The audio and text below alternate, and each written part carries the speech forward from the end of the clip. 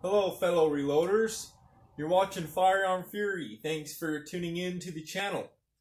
If you're watching this and you haven't subscribed, please subscribe. Today I'll be going over my precision reloading process. I'll be going over mainly the seating depth and kind of the process I do to find a load. What we have here is this Christensen Arms Ridgeline in 300 PRC. Now this is carbon fiber, in case you didn't know, and it is incredibly light. I think on the website, I think it says 6.3, something like that, but it is incredibly light. We have a Zeiss Conquest scope. It's a 6-24 zoom, second focal plane. This will be a great mountain gun. And hopefully you can see that color. This is an absolutely beautiful rifle. It looks amazing. The only tools that I'm using for this, besides obviously calipers and a press and all the reloading basics, that's all I'm using. I'm not using any extra gauges or measurement tools. You definitely can. Honestly, you probably should. It'd probably help you out a little bit. But I'll just go over how I do it. So first of all, we need to find the maximum cartridge length, the maximum ogiver. In this case, I'm not using any tools, so I'm using a specific bullet. I'm going to find the maximum overall length, and I'm going to reduce that by 200ths. That's 0.020. Okay, and then from there, I'll do a ladder test.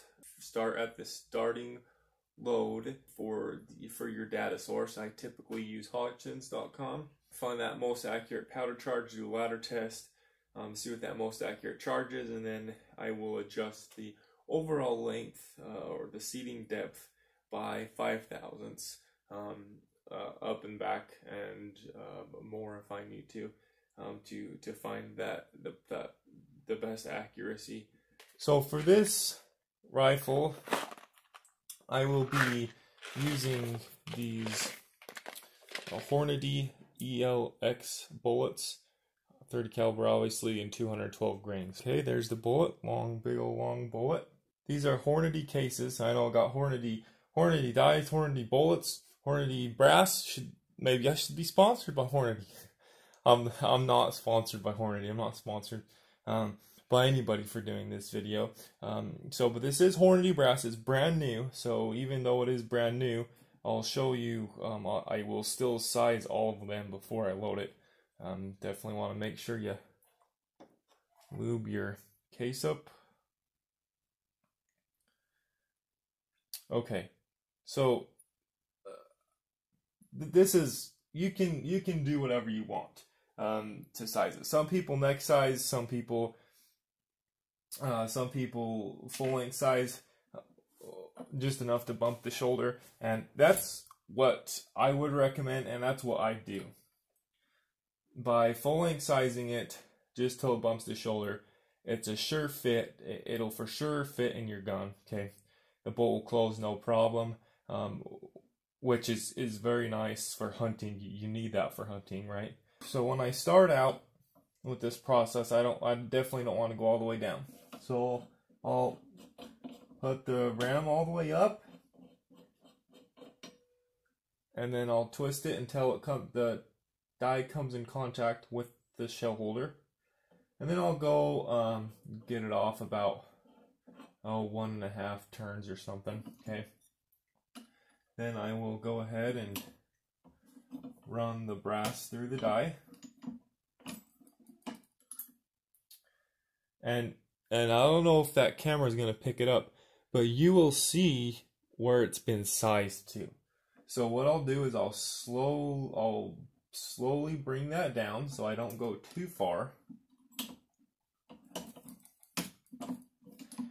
Now, as I said, there is a gauge to measure this exact thing. I'm just going to eyeball it. It would probably be beneficial to get that tool. Anyway, so I went down a little bit more, if you can see that. So I'm going to turn it another half.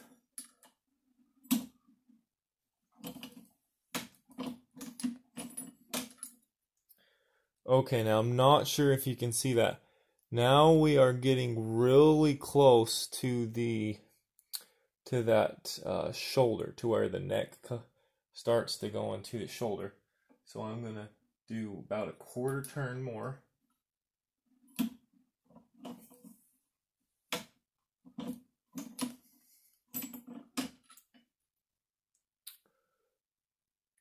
Okay, now I'm not sure if you can see that or not. It's down, it's pretty much sized that entire neck. Okay, so what I'm going to do now is I'm going to go about 1/8 of a turn. I'm going to tighten this lock ring. Okay, lock ring is tight. And then I will go and I will size it once more.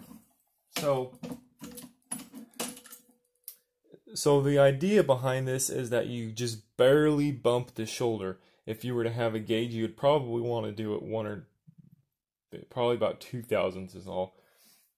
Anyway, I've simulated this, but the most important thing is just to stay consistent with everything.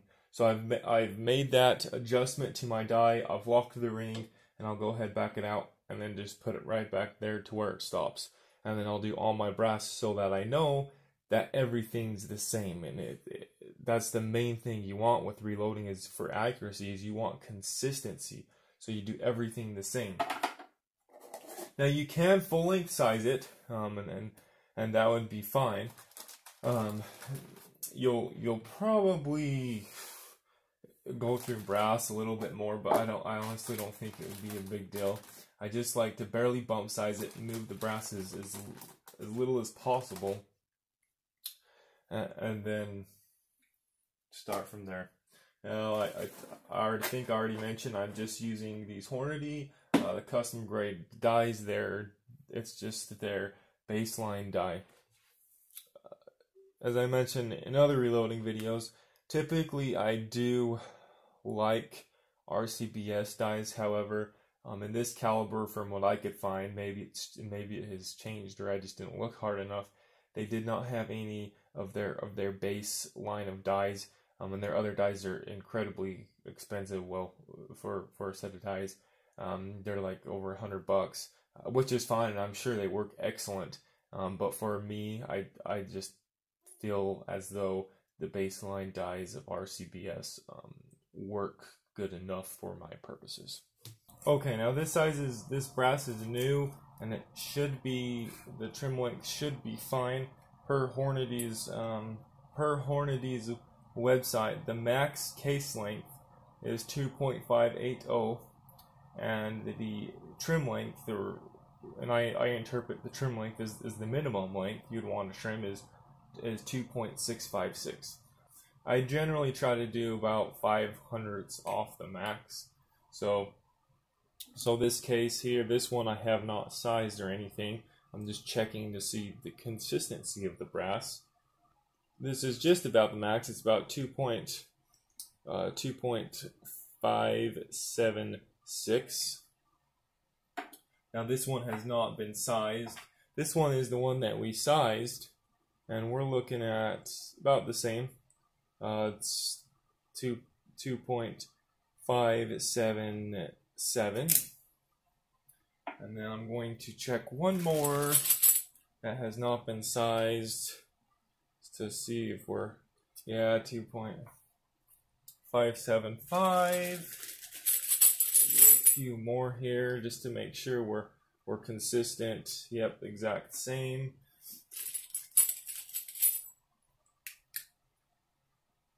And that's just 1/1000th shorter. So I'm fine with that, so I'm not going to do any trimming. All I will do is get these lubed up and size them a little bit. So I'm just going to go ahead and run these through. And okay, so to find the maximum overall length for a specific bullet, now each bullet is going to be a little bit different, but the ogive will be the same. The ogive is essentially the diameter on the bullet, the furthest up part of the bullet that is, in this case, 0.308 inches until it starts to taper in. Okay, that part where it starts to taper in, that is considered the ogive. The ogive of the rifle will be the exact same. Now there is a gauge that you can go and you can get, and you can find the ogive, okay, of the gun. In this case, I do not have that tool, so what I'm going to do is find the overall maximum length. Now you can do that with a once fired brass that the bullet sticks in, that the bullet has some tension, but you can move the bullet in and out of the brass. And in my case, I do not have any once fired brass. I just have new brass. So what I do is I go ahead and put the seating die in.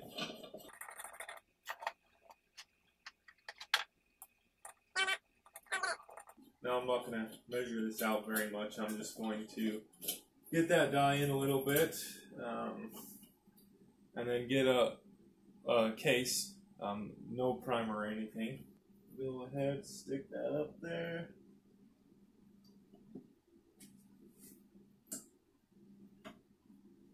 And then I just get it in there pretty good.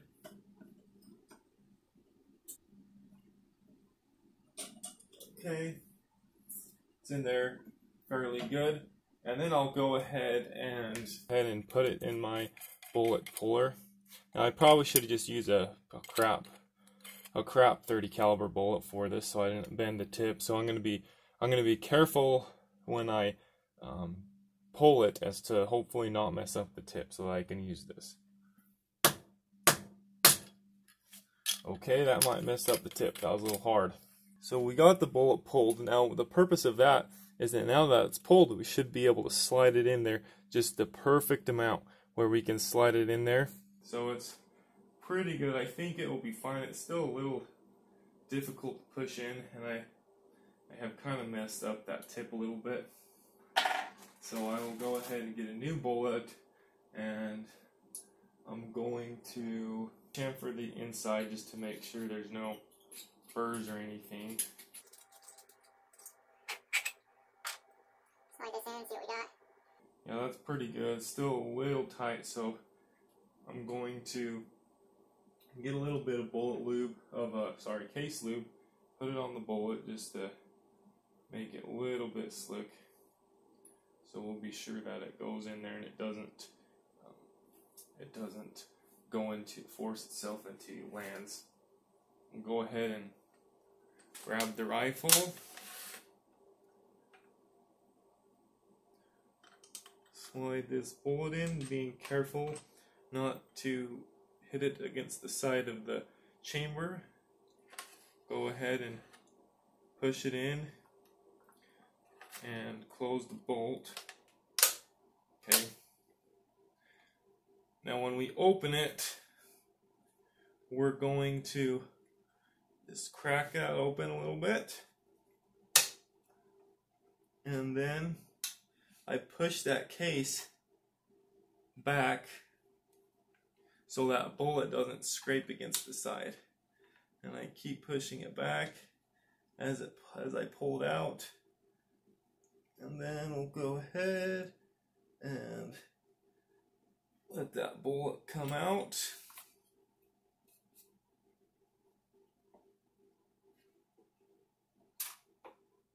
Now I visually inspect the bullet to make sure that it does not have any marks on it. Make sure it didn't go into the lands. And this one looks fine. So I'll get my caliper and I'll take a reading. We have a 3.680. I'm going to write that down so that I can remember. Okay, I've got the bullet. I pulled the bullet out and then I put it back in.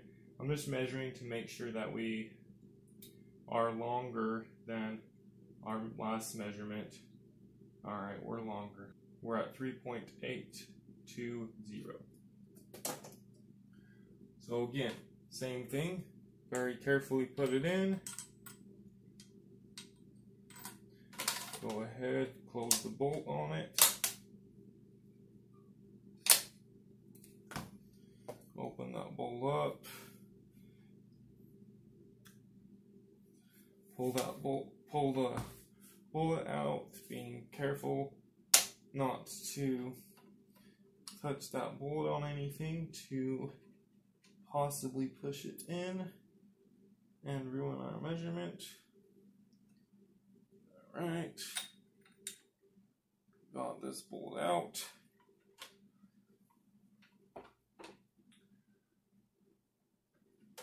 We'll go ahead and measure it, see what we have, and hopefully it's very close to that other measurement.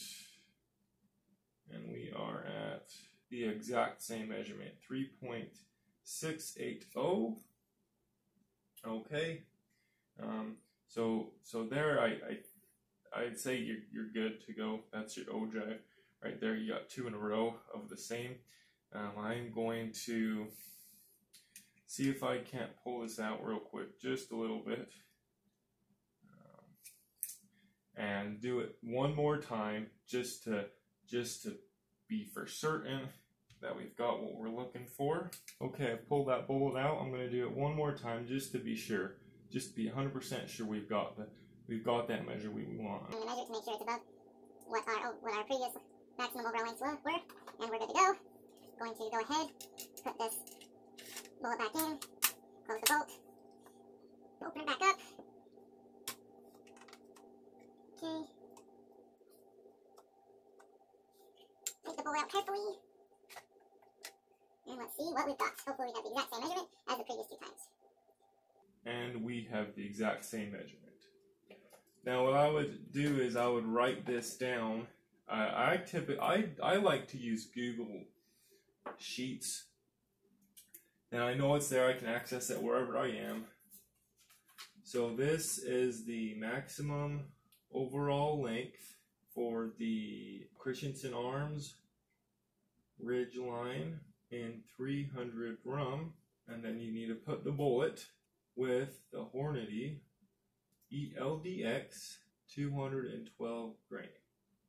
Now I just wrote that down, but I will put that in Excel in Google Sheets. Alright, so we've got that.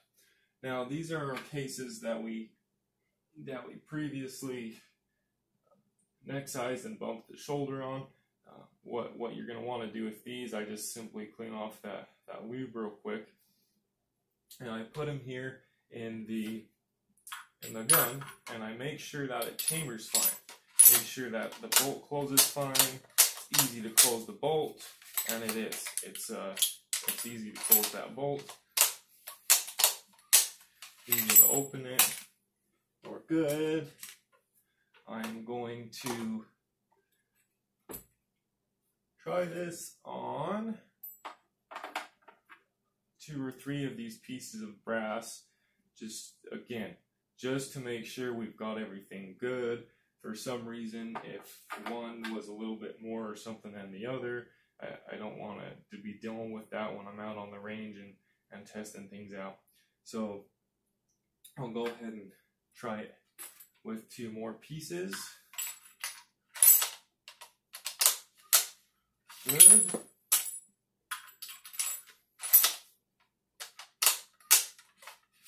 Good. Now, just out of curiosity, I would like to try that with a brand new piece of brass, just to see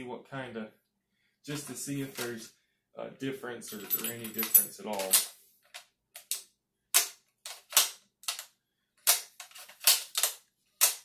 I mean, it still fits fine. It might be a little bit more difficult. We'll see. I'll do it back to back real quick. Yeah, it's pretty much the same.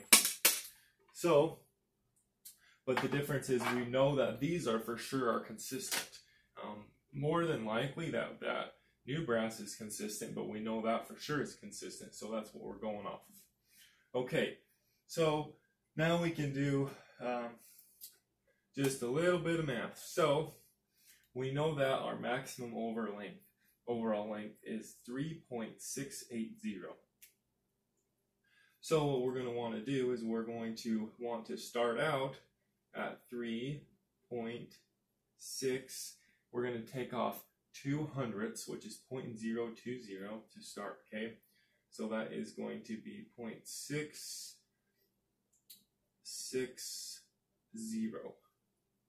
That's our starting overall length. All right, we have everything sized. One last step I'm going to do is, this is new brass.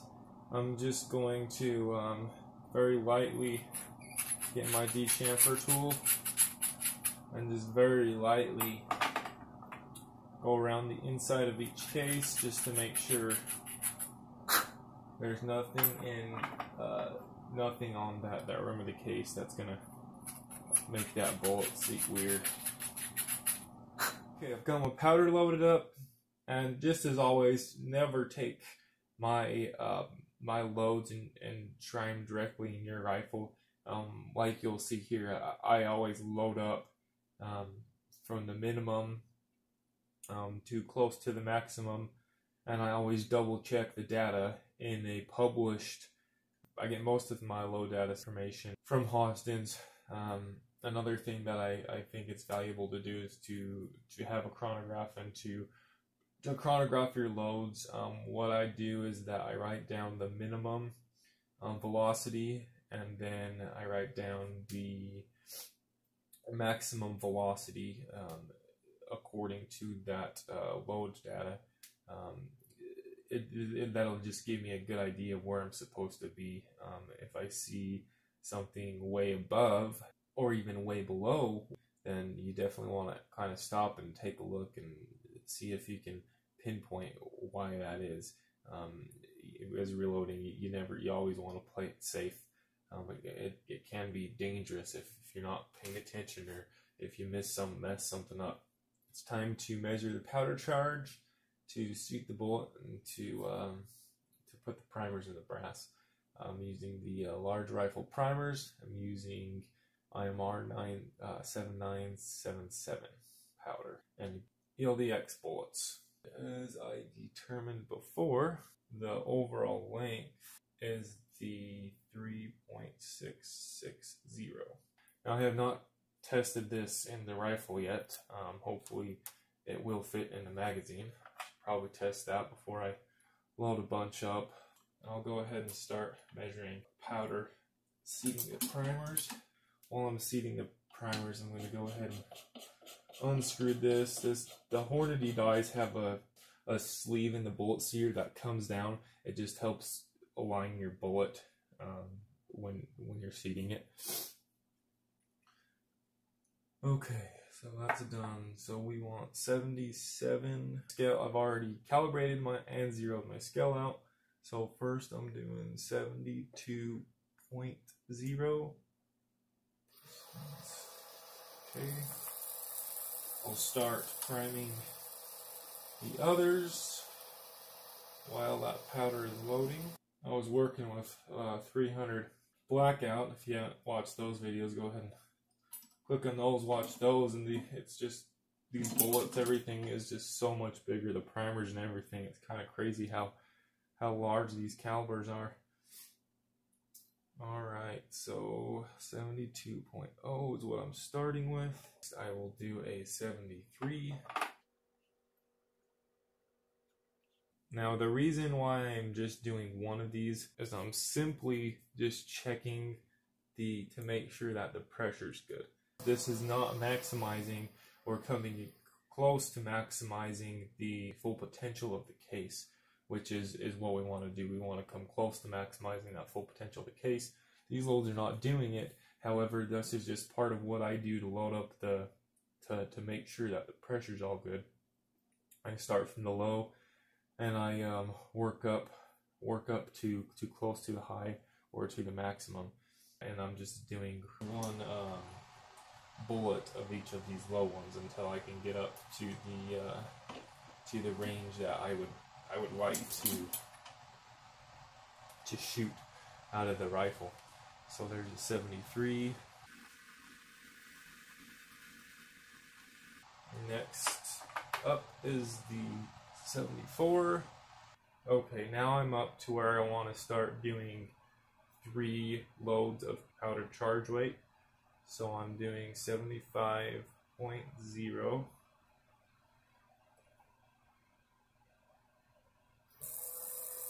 And I'll do 3 of those.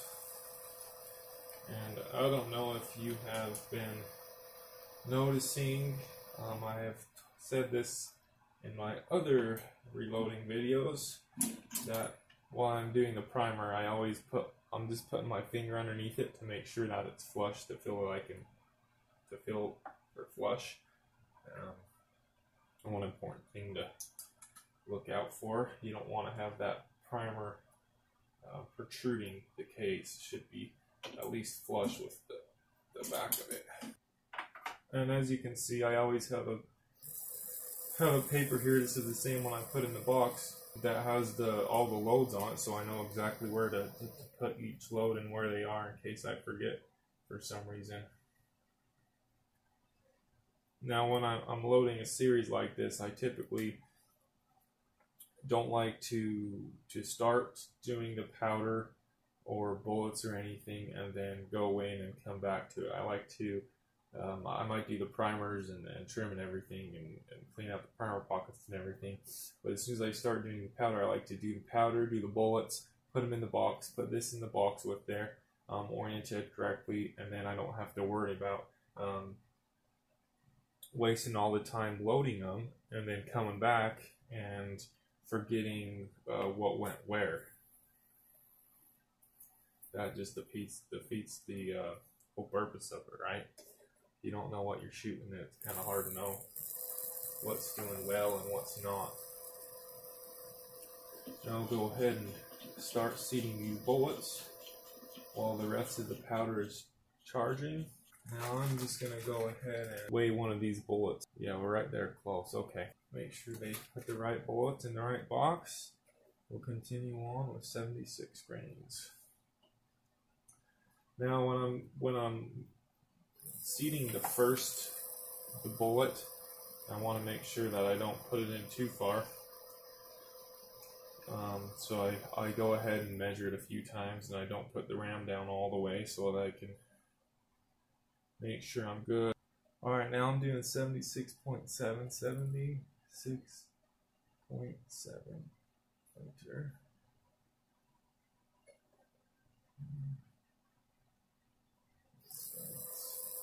By doing 76.7, that takes me half of a grain off the max. So we'll see what kind of velocities we're getting and how things are looking, and then if we want, we can go ahead and go up to start getting closer to that max.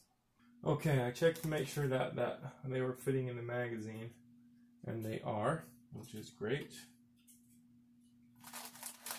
I'll go ahead and finish seating these bullets.